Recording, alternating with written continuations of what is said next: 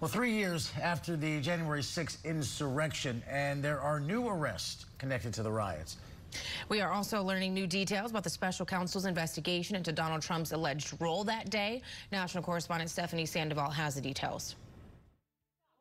We're trying to get in. We got the glass broken. These are all your patriots. Are they in there? This is our house. This is our house. New video showing a tense exchange between rioters and Republican lawmakers through a shattered glass doorway just outside the House chamber on January 6. The video released 3 years after the riots was shot by Damon Beckley, who was found guilty of obstructing the Electoral College certification and civil disorder. I just must tell you, having been there that day, I mean, to see people literally breaking windows, ransacking the Capitol, it just infuriated me. And I believe everyone that conducted that riot at the Capitol needs to be held to the fullest extent of the law. I'm pleased that many have.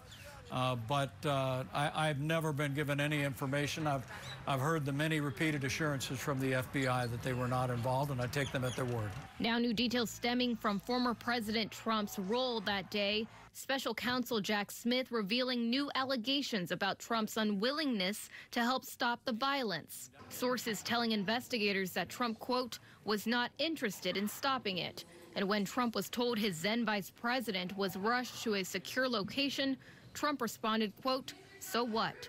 The former president has pleaded not guilty to felony charges and has denied all wrongdoing. Former House Speaker Nancy Pelosi told ABC's This Week on Sunday she believes Trump incited an insurrection.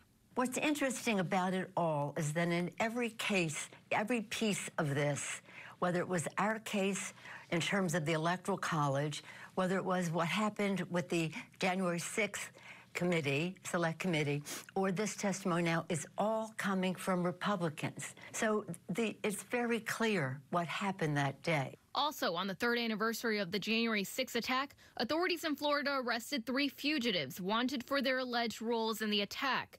The FBI says all 3 are scheduled to appear in federal court on Monday for what prosecutors say was a coordinated assault on several police officers. Authorities are still searching for the person who investigators say left 2 pipe bombs outside both the Democratic and Republican National Party headquarters the day before the attack.